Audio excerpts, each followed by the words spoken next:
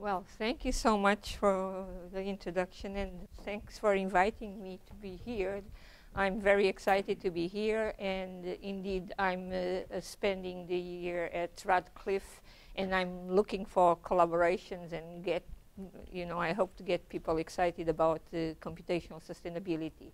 And as Greg mentioned, but I would say I started, over perhaps in the last 5-7 years, I started shifting the focus of my research toward problems centered on sustainability questions.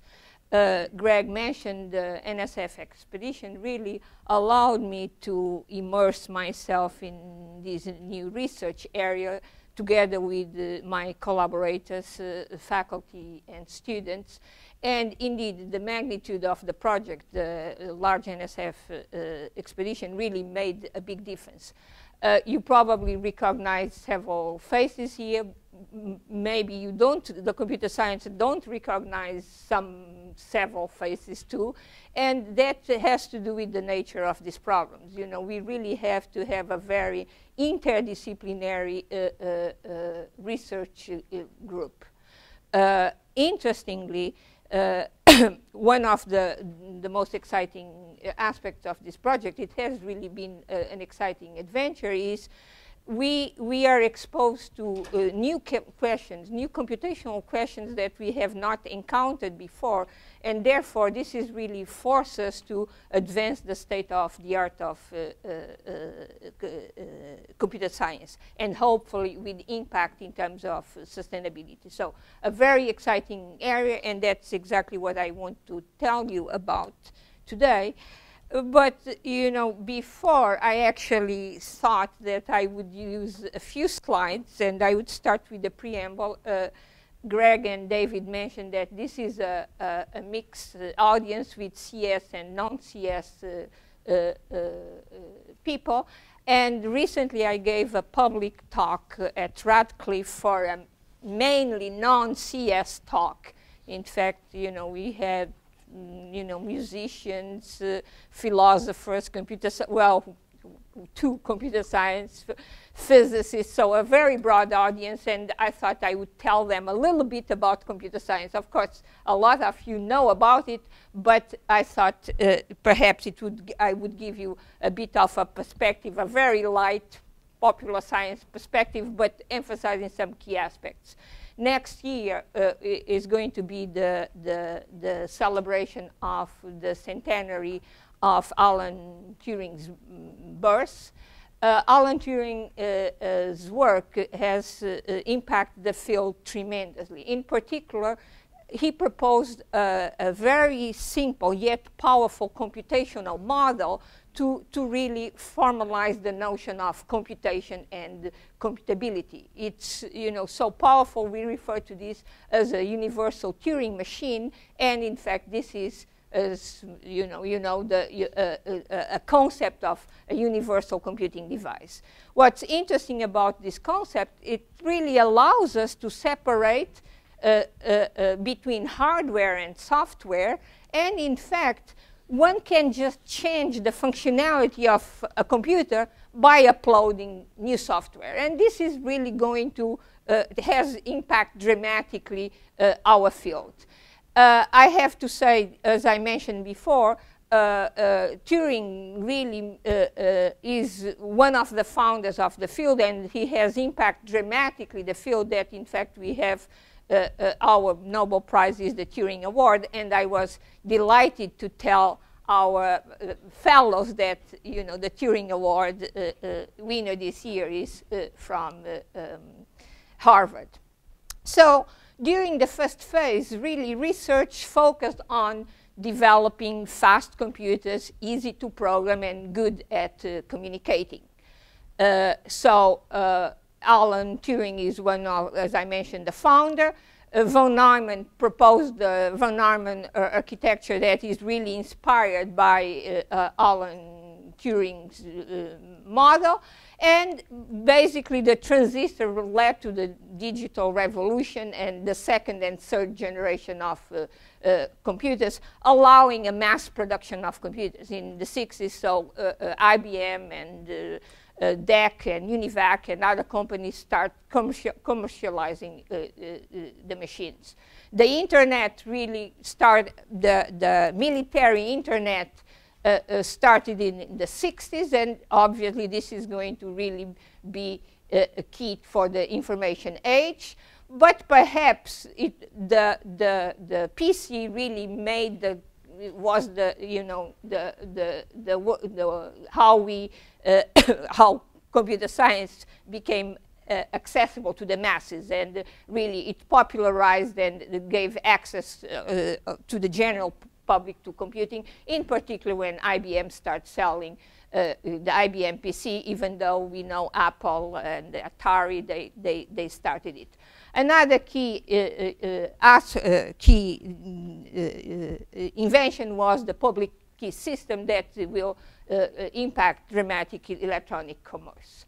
So after this first phase, now researchers, you know, became more ambitious, and the goal was to actually broaden the field. And the goal is to broaden the field, in particular with smarter and user-friendlier computers. That's when new areas, research areas, start having more, become more relevant, such as AI, artificial intelligence, vision, natural language, machine learning, robotics, etc.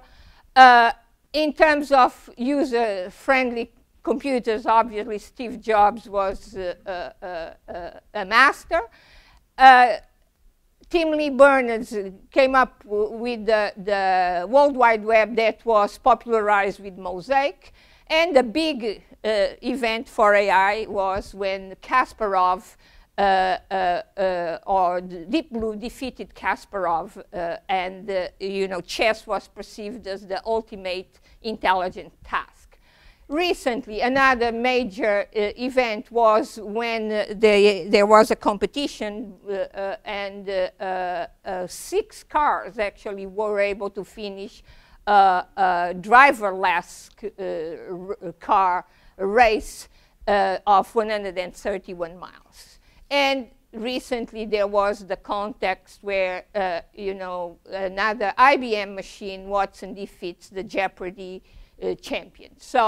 So basically, we have seen tremendous progress, and that's one of the messages that I wanted to point out to the Radcliffe audience, how, you know, a simple mathematical model was so powerful that actually led to all these variations of computers with, you know, very sophisticated sensors and actuators, from the ENIAC, the supercomputer, the TiVo, etc. And in particular, we can think of the iPhone as a good example of an universal machine where you have a phone, but it's a music player, a computer, a TV, etc. So this has been incredible for the field. And basically now the question is, what's next? What are the directions in terms of computer science? Well, now I think the big trend is for computer science to reach out to other disciplines. And in particular, the key theme is how to infuse computing and information technology into other disciplines. The opportunities are tremendous given the exponential growth in computational resources and algorithmic developments. We may think, well, maybe this will just give us more, you know, compute power, data crunching. Well, perhaps more than that. And here I'm quoting Steve Strogatz, who actually did his PhD at Harvard. He writes for the New York Times, and he was commenting about this article by Google researchers, where he says there is the option of training complex computational models with good predictive power, but too complex for human comprehension, no explanatory capacity. Well, he was referring to this paper by Peter Narvik, Fernando Pereira, and Alan Levy, where they talk about the unreasonable effectiveness of data, in particular about automatic machine translation. And here I typed, I'm Portuguese, I typed this in Portuguese, and voila, that's the French, but you have a very good translation of this. And what's amazing is that underlying the Google machine translation is a very complex machine and statistical learning model that is automatically trained on millions and millions of examples that they have because of the European Union. They have tons and tons of examples, documents written in several languages. You know, there's not really a sophisticated underlying linguistic model at all. In fact, often the programmers don't even are not familiar with the target language themselves. So this is quite remarkable, and basically, you know, going back to Steve Strogat's quote, you know, there's perhaps in the future our scientific theories are not really limited by the complexity, by our own cognitive abilities. We will be able to develop complex models if we have the right amount of data and enough inference power. Then a machine perhaps can train a highly complex model and use it as a predictive engine. So we are seeing several disciplines taking advantage of the power of these models, in particular, for example, computational biology and computational linguistics. And I think that perhaps we can do the same for computational sustainability. So that is really the big vision for computational sustainability.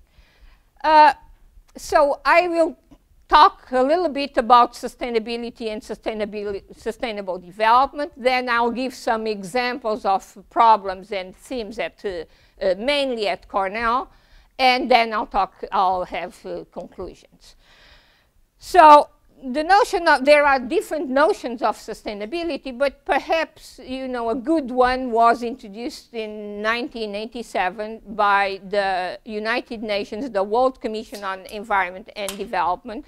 This commission was led by a woman, Gro Brundtland, then the Prime Minister of Norway. And basically, they had a report where, for the first time, they raised serious concerns about the state of the planet and introduced the notion of sustainability and sustainable development. Sustainable development is development that meets the needs of the present without compromising the ability of future generations to meet their needs. So clearly, from a computation point of view, there's a key aspect that you can immediately recognize here is dynamics. You know, you need to think about future. They actually emphasize that sustainability is not only about the environment or energy, as Greg was mentioning, green energy, but really we need to look at the interactions between environment, economic, and societal aspects. And that really makes, you know, sustainability problems very, very hard. And I have to say, sometimes there are days that, you know, I don't even know how we can start. So it can be overwhelming. You know, the report also emphasized, indeed, the need for policies for sustainable development.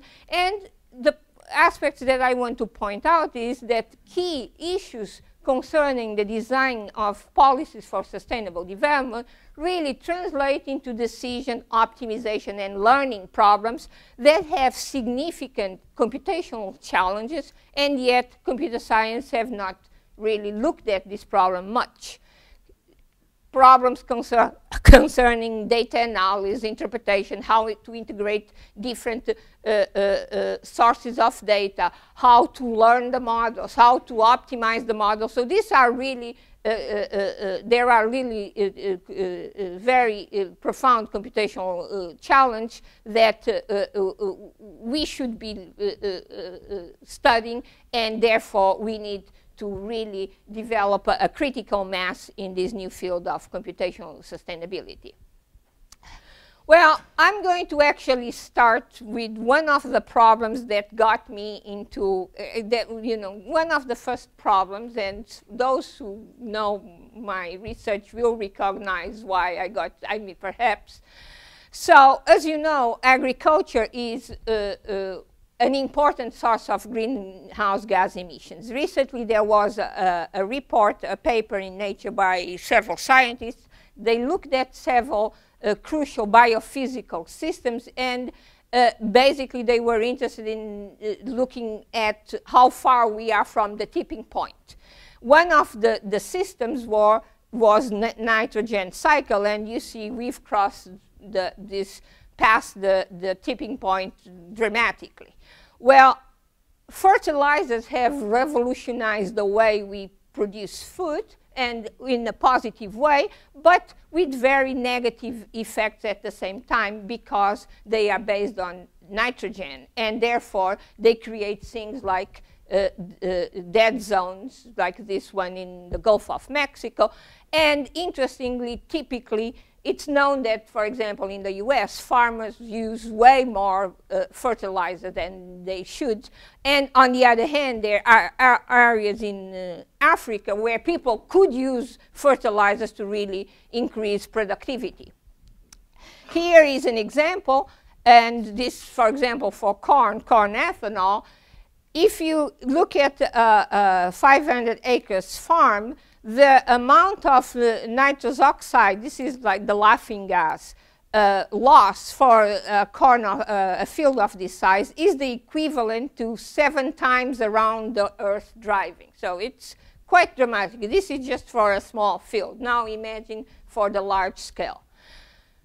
So Cornell actually has a state, it's also a state school, you may not know, and it has this land grant mission, and they are, advise farmers on how to for example, use fertilizers. And they have experiments in terms of devising or getting the right amount of fertilizers. So one of the issues is to design experiments to really understand the right amount of fertilizers that should be used. A mathematical structure that's used for designing experiments is the mathematical structure of latent squares. I'm not going to go in details why, but you probably have played with them. Sudoku is a particular case of a latent square with additional structure. In a latent square, you don't repeat a symbol in a row and in a column. That's exactly the same with the Sudoku. And basically, what they need for agronomic experiments, they need special latent squares with an additional structure that basically all the treatments, think of each treatment as a color, have to have the same distance across the field. So it really doesn't matter, just think it's yet another latent square with a more complex combinatorial structure that makes the problem. We'll see. I thought it would make a big difference. As I said, I have studied this latent square structure ad nauseam before, when I would just do little things without any meaning, or kind of.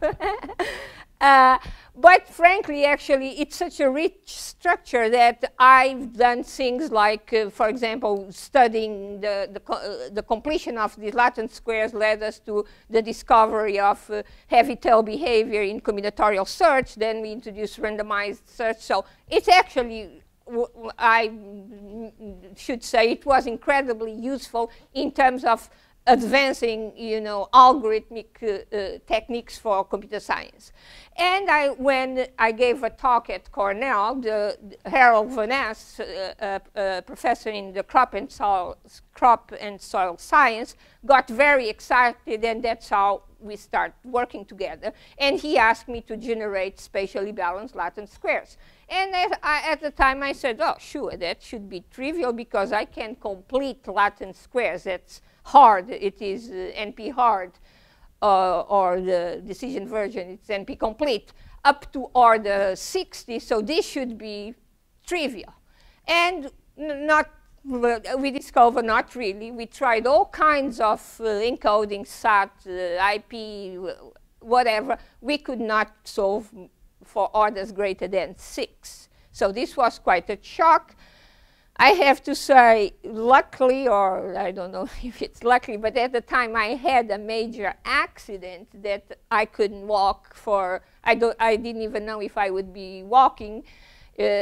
So I spent days staring at these structures, and it was quite incredible in revealing all the structures that you could get from these balanced Latin squares. So from here, then we thought, well, there are lots of properties in addition to the property of balanced Latin squares, For example, by looking at a variety of the solutions for order 6, we could see that symmetry was a property over and over again. But there were other properties. And so the question was, well, perhaps what we should do is we are going to try to produce balanced Latin squares with additional properties that we impose. Let's impose symmetry. Let's impose, way more sophisticated properties that we uncover with machine learning techniques or visually. I have to say local search techniques really didn't work here at all because of one of the constraints. It was very hard. So this was quite exciting, and in fact, by doing this, we developed this notion of streamlining constraints, where basically we would look at lots of solutions for low orders, for example, for order 6, automatically discover interesting properties, and then impose those as constraints that we could, so we would produce Latin squares that were balanced, but they would also have other properties. If you couldn't find any, we would retract that property and do a global search. So this was very interesting, and in fact, we were able to go from 6 to order 35 and look at this structure. This is a structure where we basically permute the columns of a cyclic Latin square, and that led to this structure. So this was quite exciting. Well, we now could solve very large problems, but as computer science, the idea that we are just solving a particular problem is a little disturbing. So, and I always tell my students, let's think big and put the big question. And the big question is, can we actually find a way of streamlining search in an independent way? Can we produce these constraints in an independent way that is not tied to the particular problem? And the answer was yes. We actually were very excited because we looked at the work by Valiant and Vazarini on unique set. We were familiar with using random parity constraints. This basically, they use this for to show that unique set is hard, and it's a negative result. But the technique really was quite remarkable, and we could use these randomized parity constraints to partition the search space this independently of the particular domain.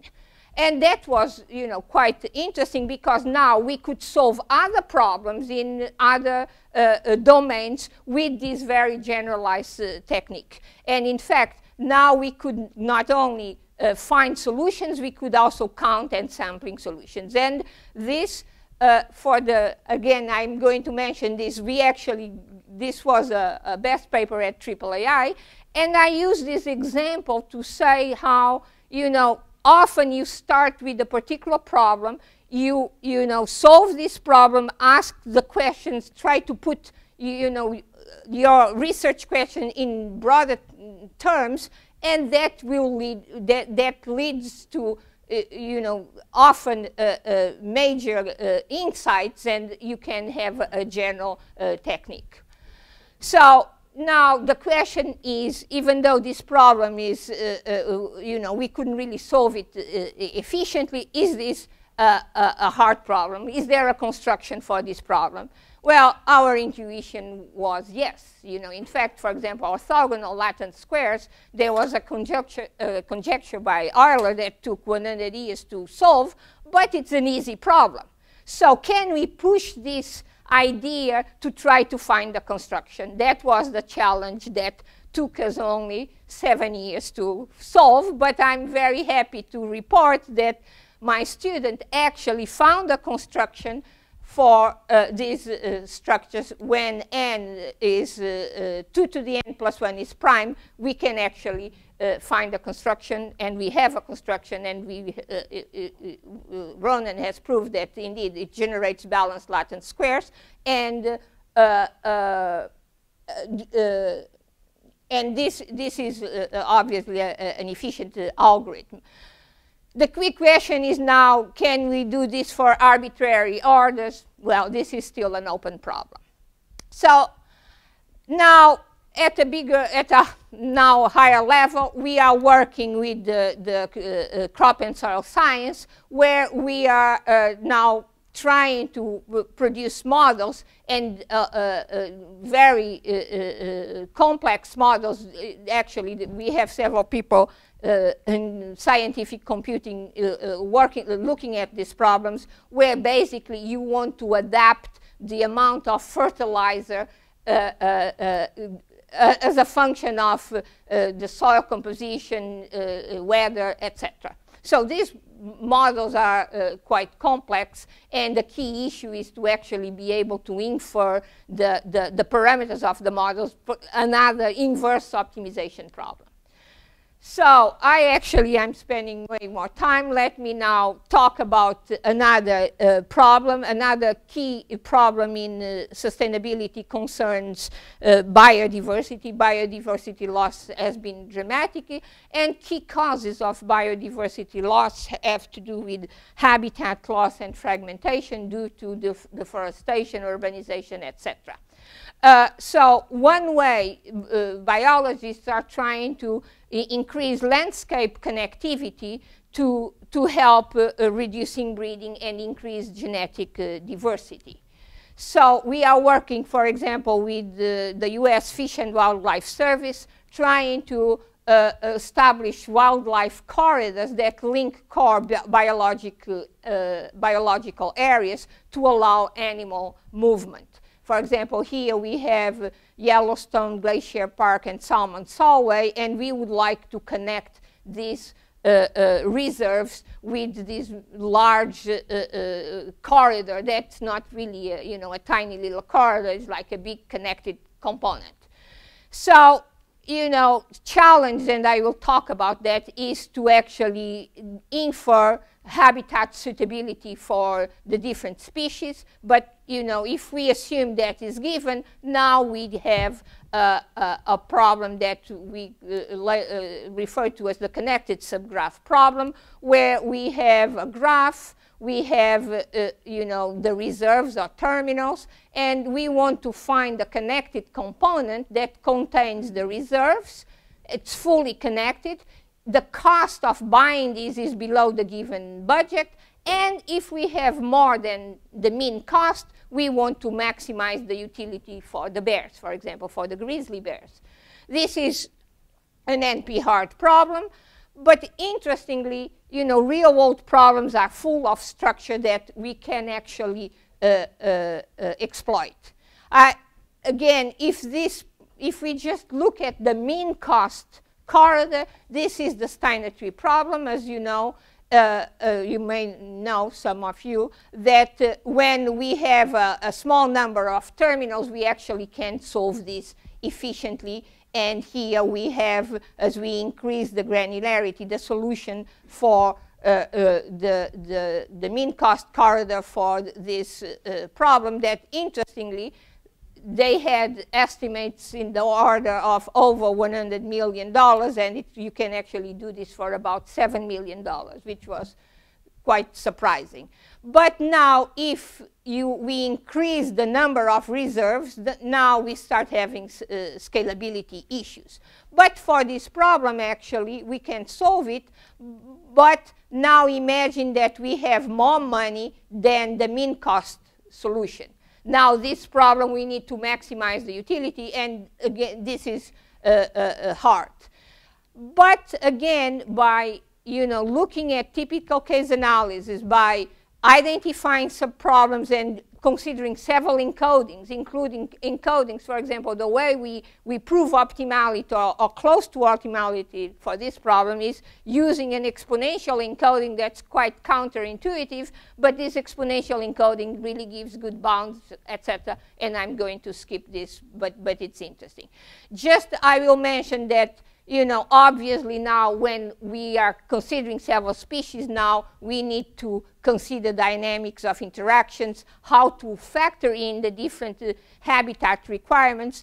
And I will use this again to illustrate another issue, that there is the well-known Steiner tree problem, but now if you really need to consider different requirements for the species, now you have to consider different graphs. So there's no problem, nobody has studied that problem, so we actually introduced this Steiner multigraph problem that basically it's the generalization of the Steiner tree, where now you want to factor in that different species have different requirements, and therefore there are areas they may not share, etc.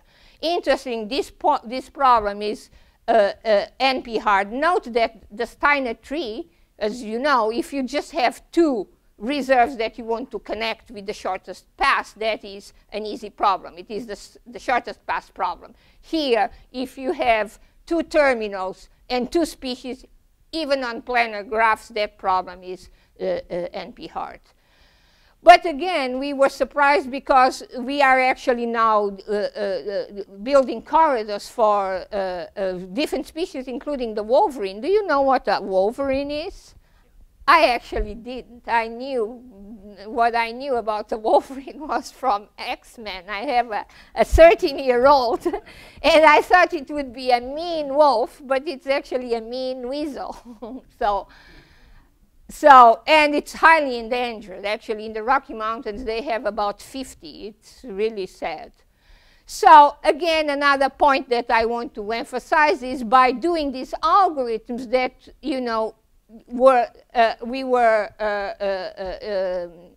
we considered the problem motivated by a sustainability question, the conservation. Obviously, they can also be applied in other contexts, such as, sensor networks, social networks. That's the sexy topic nowadays. So there are many other areas where we can apply this. We have an effort for computer games for middle school. This is Boynton School in Ithaca, and my son actually was a guinea pig for these games, and that's quite exciting. So now I want to talk a little bit about bird conservation, another endangered species. This is the RCW, red cockade woodpecker. This is considered by the federal government as an endangered species. This is actually what it's called the keystone species because it is the primary excavator of cavities used by many other species. So we are working with this conservation fund, and they want to, they are managing this property, the palmetto pear tree preserve, and they are trying to increase the level, the population level of RCWs, the red cockade woodpeckers. How do they do this? Well, there are several management options, such as buying new land adjacent to where the current populations live, building artificial cavities, and translocating the birds. So again, this is, an optimization problem. It is also basically, you can think of it as you are trying to maximize the diffusion of these birds, the spread of a cascade. But what's interesting, and these problems, that is a common theme. You really need to consider dynamics. You need to model the dynamics of the bird, the biological and ecological aspects, how they move, how they reproduce, etc. And you need to couple this with an optimization model to tell you how you should manage the properties and where you should move the birds and build cavities, etc. They discover that building cavities really helps them because they live about 7 years, and it takes them 6 years to build a cavity. So it's a life of hard work. So in order to do this, these models really become quite challenging. And because you want to think long term, you need to really plan long term. We have very, challenging computation issues scaling up the solutions. We are using things such as, stochastic optimization and sample averaging, approximation, etc., which seems to outperform clearly greedy algorithms that make assumptions about, for example, the submodularity of the function, which is not the case here, and therefore greedy strategies really outperform here. And again, these kinds of problems occur in different settings. In, for example, business where you have several actions to try to maximize the spread of a phenomenon, such as viral marketing or social networks, etc. But also, you can also see almost the dual of this, where you want to minimize the spread for invasive species, etc. Invasive species, actually, that is an interesting area of research, and with very challenging problems. Well, there are many other levels of complexity. How to get the data? How do we estimate where the species are and what they like, their habitat suitability, movements, migrations? How do we consider species interactions, climate change, uncertainty? There are many other factors, and that I'm not even mentioning, but all kinds of mechanisms and ways of acquiring land, etc. In terms of data acquisition, obviously the sensor networks are playing a key role, and in fact, for example, there is this interesting project by NASA and Cisco.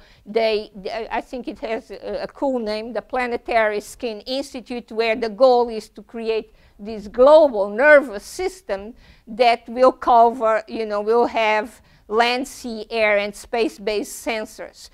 There are many computational challenges in terms of data, where to locate, for example, where to locate the sensors, when and how to infer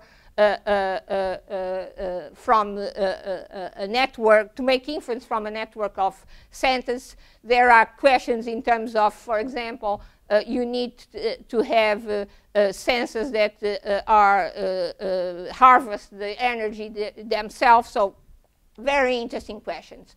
There's also a very special sensor that is obviously the human sensor, very sophisticated, because it's still much easier for us to identify a species than have an automatic program identifying species. And Cornell really has several programs. The Lab of Ornithology has this amazing citizen science program where basically it's called eBird. Anybody interested in birds can be involved and submit data, share data with other people, and have access to the data uploaded by other people.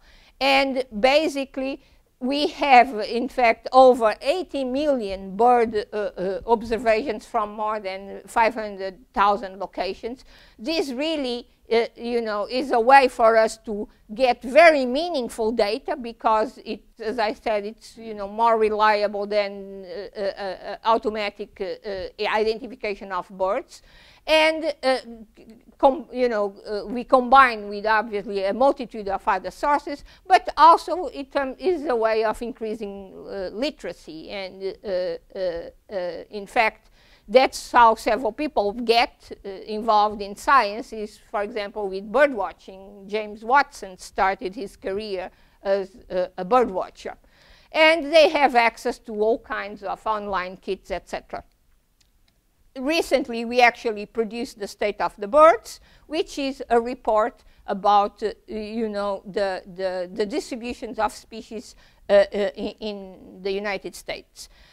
There are several, this is becoming a very active research area. For example, Steve Phillips, Miro Dudick, and Rob Shapiro introduced the max entropy model for species distributions. And then variations, this model only considers presence data, but if you consider also presence and absence data, then you have a logistic regression model. Key issues is how, for example, to factor in, I mentioned that we let everybody submit data. So then we have little kids submitting data and, you know, scientists submitting data. So how do you factor in the expertise of the different observers? We have, for example, actually another issue is how the bias, if you look at this is the distribution of observations in the US, and you see that they are highly concentrated along what? What do you think that's the... Exactly, cities. That's where people live, that's where, you know, they submit observations there. You don't have many observations there. So that is a problem for our model. So how can we try to correct that? How can you reduce the uncertainty and increase the accuracy of the models? So this goes still. So how can you reduce the accuracy, increase the accuracy of your models and reduce the uncertainty? So here we are looking at approaches where we have a separate learning structure that is going to that tries to predict the impact on model uncertainty of adding new labels. And if you use for example, a linear function regression, you basically have an APSAC, and therefore you have a submodular function that will let you use a greedy heuristic and get an approximation with guarantees. Well, one problem still is how can we engage citizens to go ideally to the locations that we need, so mechanism design. And now if we combine different models, considering multiple scales, temporal and spatial scales, and that's what Daniel Fink and others did, you can, you know, have a good idea. Obviously, we can, there are many opportunities for improving these models. Basically, you combine information from a variety of sources, eBird, the observations, land cover, sensors. It's a bit of a la Google style, meteorology, etc. And then with tremendous computational power, we use whatever we can. In fact, we have the largest allocation of TeraGrid for problems concerning ecology. And we actually also have a cluster, Yahoo cluster and Data One, and our own cluster. We actually just got a cluster from NSF that puts us in the top 500. All this, and we could produce this report in 3 months that corresponds to about 10 years of computation. And basically, we are looking at the patterns of bird species occurrence across the US, patterns of migration, try to infer impacts of climate change. We are also including different models of climate, which makes it very, very tricky. And so here is a visualization of part of it, where you see for this bird, you see that it arrives in the US in April. Now it's moving, and around June, middle of June, it starts going down, and it leaves the US end of October. So, obviously this is far from being, a bulletproof view of how things are. In fact, for example, one thing that here we don't represent is a certainty. And, this is static, but now when you are trying to factor in different climate change models, this really becomes challenging. And there are really deep questions in terms of predicting, incorporating models such as climate change models. So we have, we are looking at other problems, and again, we really try to address different areas. And in particular, for example, we are working with development economists and sociologists looking at issues such as poverty mapping and study of migrations. Interestingly, poverty mapping is not completely different than species distribution. I mean, obviously, it's way more challenging because now we are dealing with people. But you can use some of the same techniques. We are also looking at migrations of pastoral tribes. And again, there are, for example, for us to try to design corridors, one of the things that we are trying to do is we have actually data from color data from animals that we trace, and we are trying to infer the habitat and the corridors, the real corridors they produce. Well, we have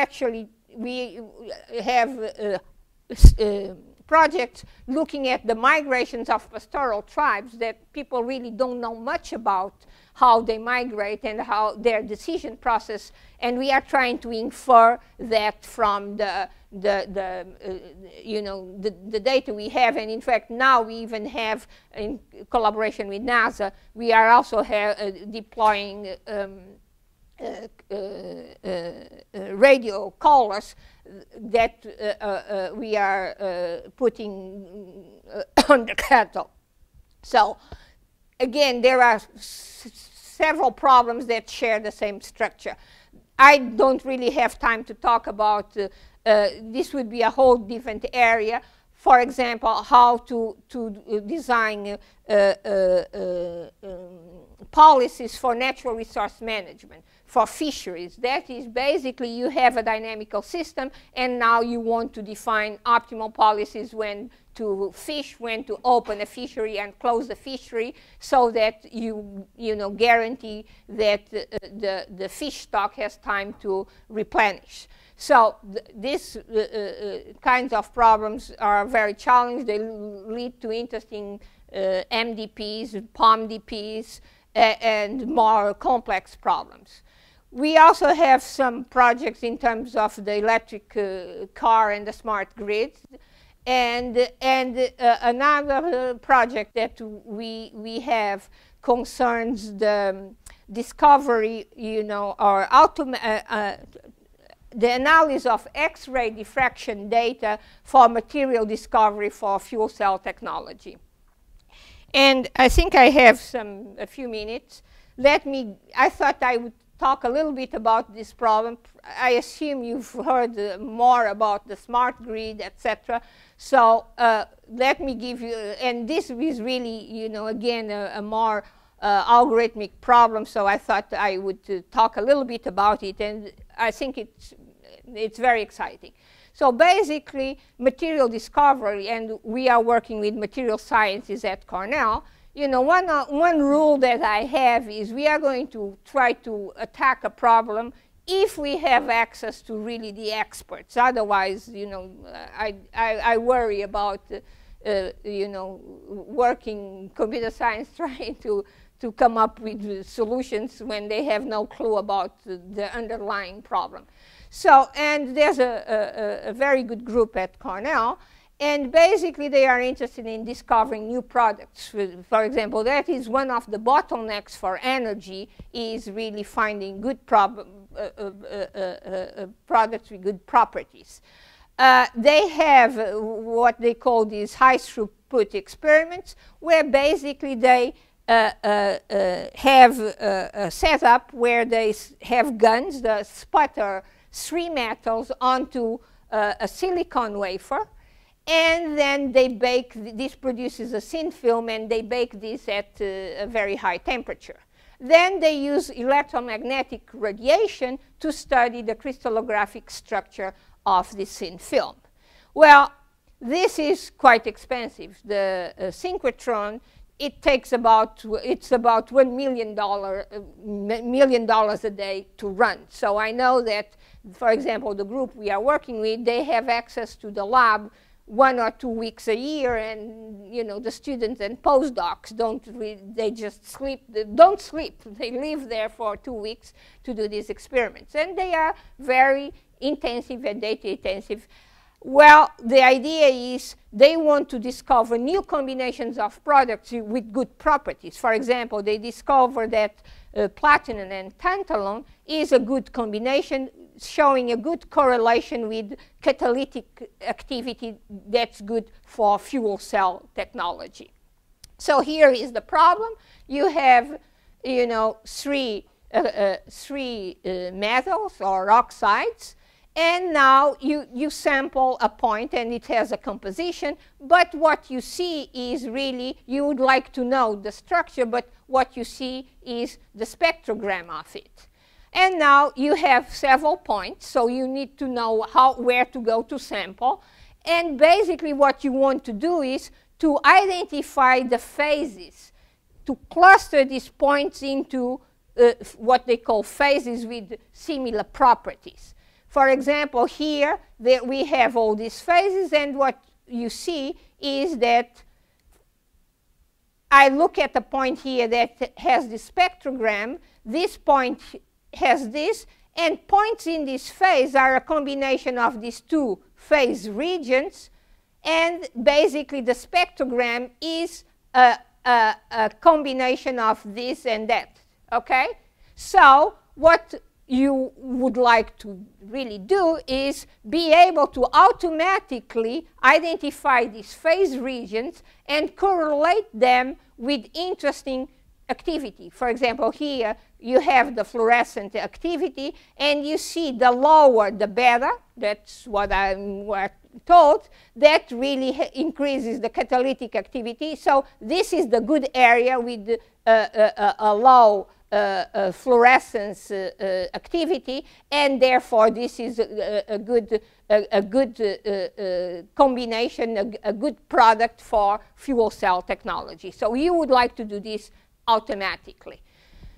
Well, I'm not, basically, you can formulate this problem, you know, rigorously, where your input is a graph, you have a bunch of points, and what you see basically is the spectrogram, which is for each point you have a collection of points or patterns, and you actually know the physics. You know how the peaks shift within a region, these peaks shift, how that if you have a region that is a mixture of alpha and beta, that means that next to it you have to have alpha and beta, so there's this phase connectivity. you cannot have more than 3 phases in a region, and so you have all the physics of these materials that you know, physicists know it very well how the materials behave. So what you want to get is a cluster the points into regions, so that you have the pure regions, but also the mixed regions. So not only do you want to get the clusters, you want to get the labels right, to say, for example, this region is a mixture of this and that. And basically you also want to have the X-ray diffraction patterns of the pure regions. So interestingly, this problem, if we assume we don't have noise in the measurement, and if we assume that we see all the pure phases, then we can actually solve this problem in polynomial time.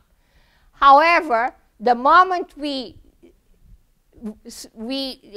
have to remove this assumption that we may not sample one of the phases, that immediately, even if we didn't have any experimental noise, we already would be dealing with a hard NP-hard problem. Well, now, if you add noise, really these problems are very hard to solve. Here is a formulation of the problem, you know, because as Greg, I like always starting with, you know, a rigorous formulation, and we did. We formulate this problem.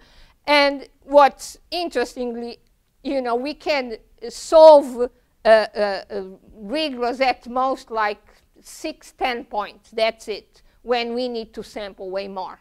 So then we looked at a machine learning, a kernel-based clustering approach using dynamic time warping, which basically this uses dynamic programming to align the signals and try to find the minimal stretching to match one signal to another.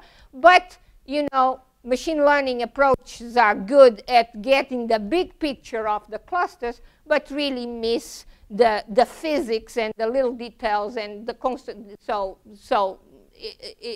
in the end, the physical properties are really absent, and therefore the clusters are not meaningful at all.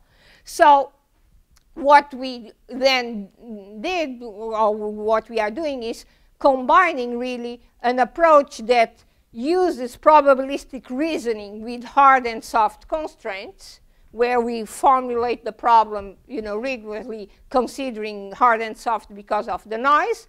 Then we use machine learning techniques to give us a data-driven perspective of the problem, and we actually have, this was, you know, the physicists were impressed, and I have to say it's not easy to impress the physicists, because we could actually, here is a case where you have aluminum, lithium, and ferro iron, and with 6 phases, and you see this is the ground truth. This is, I have to say, synthetic data where we removed peaks to simulate the noise. So we are really not there yet, but and you know, previously the methods they were using would produce this, and our methods actually were very, very close and very good. So what are we trying to do next? Well, we are trying to now, and we're working on this, you know, fold it, discover it, where basically this is a mixed initiative probabilistic reasoning system, where basically we combine, you know, probabilistic reasoning, machine learning, but now with human computing. And the reason for that is humans are actually very good at identifying patterns, the comparing spectra, etc. And that allows us to actually increase the accuracy dramatically. So that's what we are doing here is a snapshot of the system where, you know, the users are given several views and, in fact, several tools they can use themselves to try to solve the puzzle of labeling. So and I hope you have maybe suggestions trying to set this up as a puzzle or games where different teams can compete to try to label these structures. So, just as a reference, interestingly, the same kinds of techniques that we use for this problem, we also use for this problem where we have flight calls, which are recordings of bird vocalizations, and now you are trying from the signal to identify the species. So here, your basis is rather than having, you know, tantalum, etc., you have species like warblers. Now you have the recordings and you have physical constraints about where the species are, etc. And from the recordings, you are trying to infer the species that were recorded. And we use very similar techniques. So, in summary, I would say that, you know, sustainability problems are quite challenged. They are unique in scale and complexity. We are dealing with very complex dynamical systems. We would like to, you know, simulate, predict, and optimize these systems. In general, we are, to try to learn about the systems, we have huge amounts of data, typically noisy data. We are dealing with multiple scales, multiple temporal and spatial scales. Some phenomena we should predict at, you know, the nanosecond or second, and others in centuries.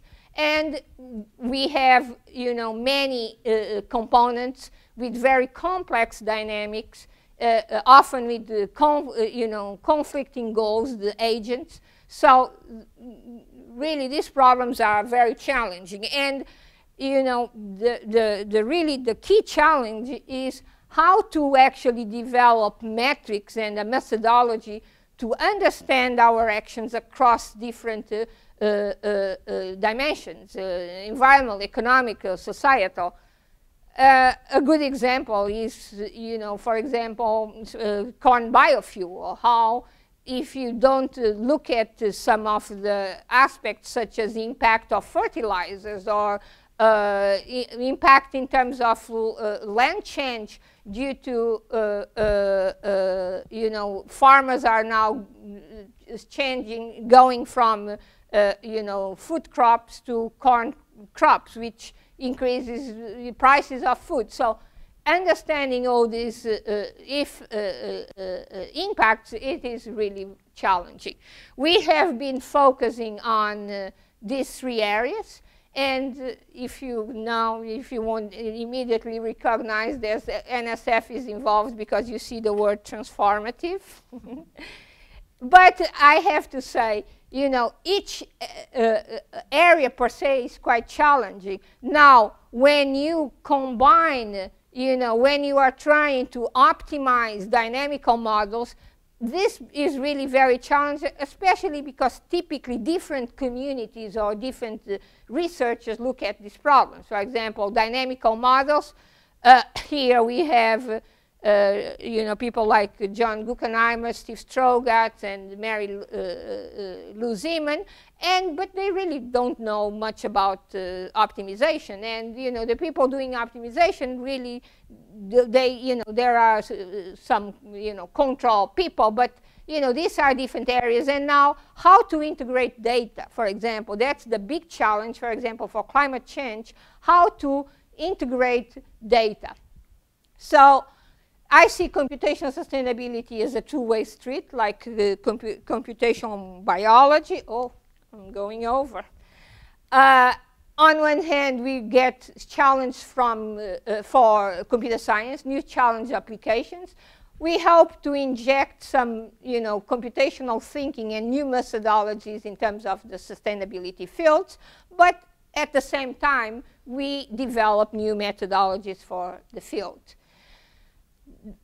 There is a huge community now, huge, you know, it's growing. We had the first conference at Cornell. The second one was at MIT.